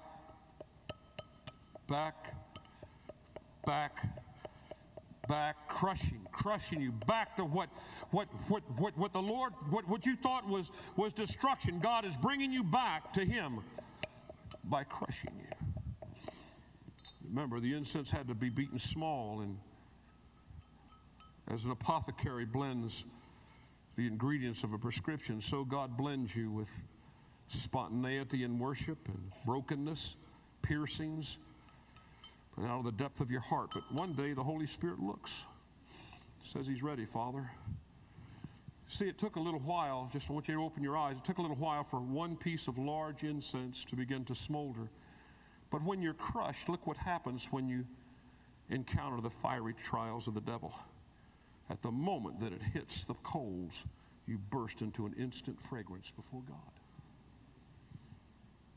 You see, this is what God is trying to do in the crushings in our life. is to bring us to a point that it makes no difference what the devil throws in our face. We're worshiping him and praising him as a sweet incense into his nostrils. Lord, it makes no difference. What are they going to do? Burn me? What are they going to do? Feed me to the lions? Come on, lion. Instant death is instant glory. This is what God wants to do in our life, friends. And this is what I was saying earlier, that when we resist what God wants to do in our life, friends, God can't move. God is not trying to destroy you. God is causing you to mature and grow up. Tonight we're going to have you come up in just a moment and begin to offer some of this incense before the Lord. And I don't care what your problem is. I want you to take this just as a touchstone tonight and say, devil, I don't care what you tell me. My God says that he came to set me free. And I'll tell you what, devil, I'm going to send something right through your living room. I'm going to put it in a Holy Ghost mailbox and send it right to the Lord, because he said, lay all your burdens on me. I care for you. How about that one, devil? Whoa. Yeah, that one hit you right in the corner post of your bed, didn't it? Let's do this one right under your bed. Here's all your burdens that you've laid on me, you nasty rascal. Now look at it going right up to the Father. Come here, Scott, with your shofar. Friend, there's a powerful tool that God's given to the church. We've missed it. I don't care what you've got tonight on you. I don't care what it is. I want you to come up here tonight, and I just want you to take a little bit of incense and say, devil, it's yours now. I don't have it. It's gone. I don't want it anymore. Now, we'd probably be criticized for this. I'm always criticized for this. I don't really care. What I care about is there a way you can be set free? Is there a way that I can point you a little closer to understanding how your burdens can be totally lifted? Look at that cloud of incense. Whoa. How about it, devil? Don't look up there for the devil. He's down here. Devil, how about it? Dear God, call out the fire extinguishers. We're not going to extinguish the Holy Ghost, amen? Now, what we want you to do in the balcony, we want you to come down either side, if you will. You're going to come up and put all incense. The ushers are going to help you do this. And we're going to be worshiping and praising God. Remember, the lifting of your hands is an evening sacrifice. Until your time comes, we're going to begin to worship God. I don't know what's going to happen, friends. Maybe tonight's the night we all go home to be with Jesus. I don't know. But we're going to go in a cloud of incense. Amen? Come here, Scott. Get that microphone. Devil doesn't like this one either. You see, the shofar was sounded at the sacrifice at 3 o'clock in the afternoon, 9 o'clock in the morning. It was also sounded so that the people would know that incense was being offered up too. All of that happened at the same time. The altar of incense was burning, the lamps were trimmed, and the sacrifice was all together, 9 o'clock and 3 o'clock in the afternoon. Exodus chapter 29 talks about that. So we're going to wake up the devil and let him know what's getting ready to happen. Are you ready? We're going to praise God, friends. We're going to lift the rafters off of this place tonight. Devil can't do anything to you anymore. You've come and you're going to get set free. I want you to sound the shofar as you begin to come. Lendl, if you'll come and begin to praise God. What a gifted musician, what a wonderful man of God he is. And I don't mean to build him up, but I'm telling you, friends, he knows how to get a hold of God in lifting up that incense. That's why I said you can go to his table tomorrow and buy all the incense you want, because praise and worship is that intercession, that inner incense that we're offering to the Lord. Shake up the devil, wake him up, let him know what we're doing. Yes. Come on, devil. Come on. Come on. Come on. Come on.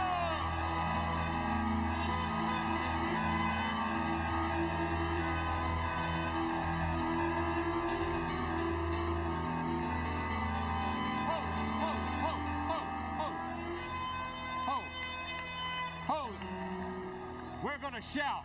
Do we have the incense? Yep, you sure can. We're going to shout, friends. I love to mess up his day. I came here for one purpose, to mess him up severely. I want you to shout as loud as you can. Where's the shofar? Don't run off with my shofar. Do you know, listen to this now. Do you realize that the first instrument of praise, Psalm 150, says praise him with the trumpet?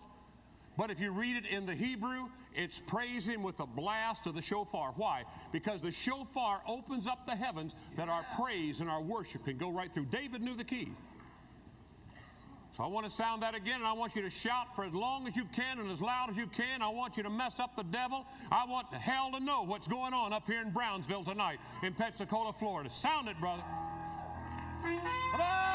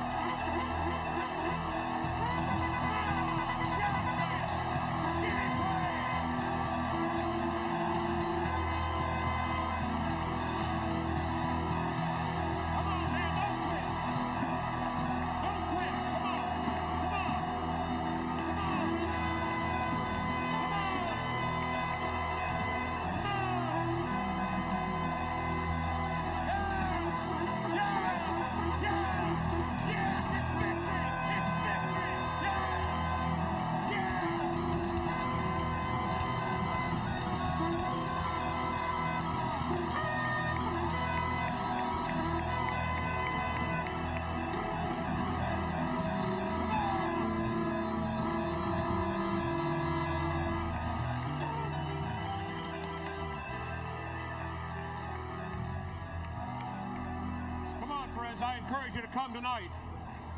Whatever it is your problem is, I want you to lay it on this altar.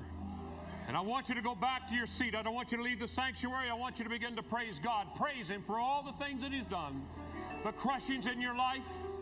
You see, as you begin to come, you notice that as they put that little bit of incense, everybody puts what little bit they have. Notice the cloud beginning to form. You see, God says every one of you are important. If you'll put just what little bit you have on that altar, the glory of God is going to fill his house. The cloud of glory is going to fill his house. And when you leave here tonight, friends, I'll tell you this, you'll smell like incense. Why? Because you've been in the presence of God. Come, come, don't be ashamed tonight. Lay your burdens on the altar. Give it up tonight. This is your week. This is your week. Give it up. Give it up.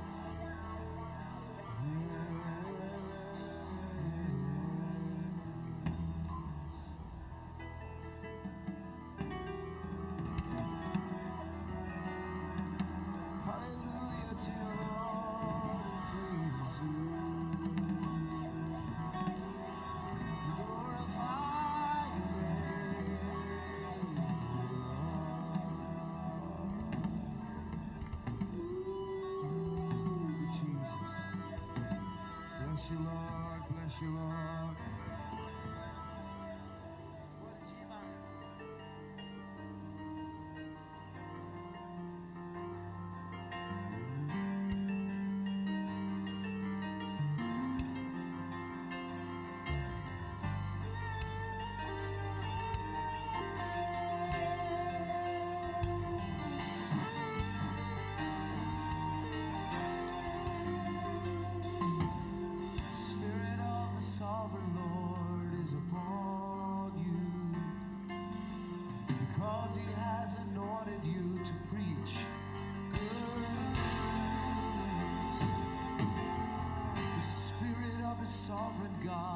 Is upon you, because he has anointed you to preach good.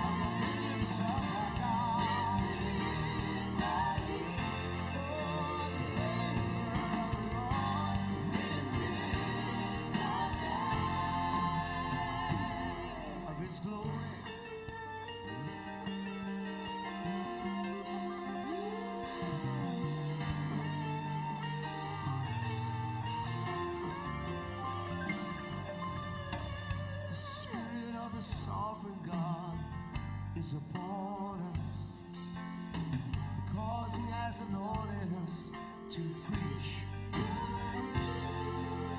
Oh yes, he has. Spirit of the sovereign God.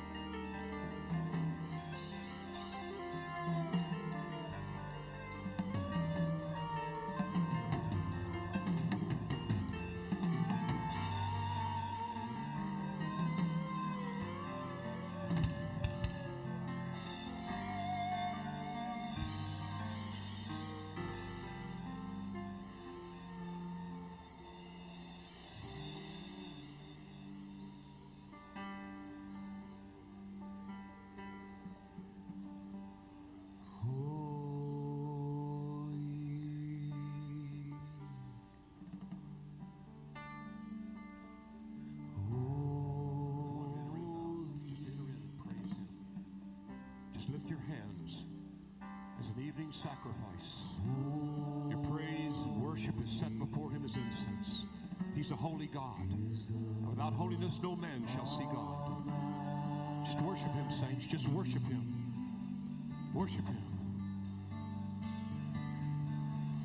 Holy, holy, holy, holy. Holy art thou, O Lord. Holy. Just worship him, saints. Don't hold back. Let every burden you have be gone in Jesus' name. Any weight of the devil on your shoulders, take it off tonight.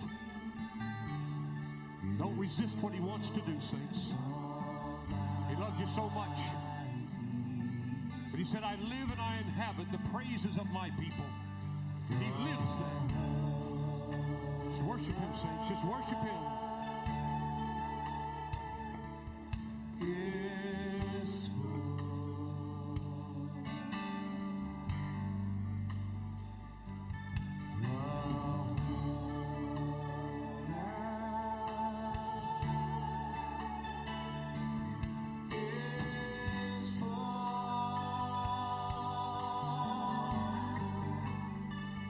Of his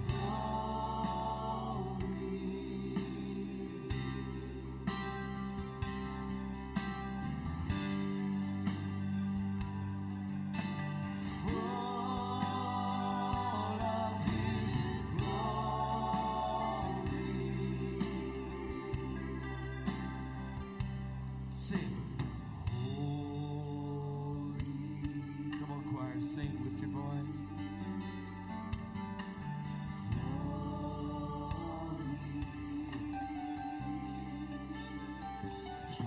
saints.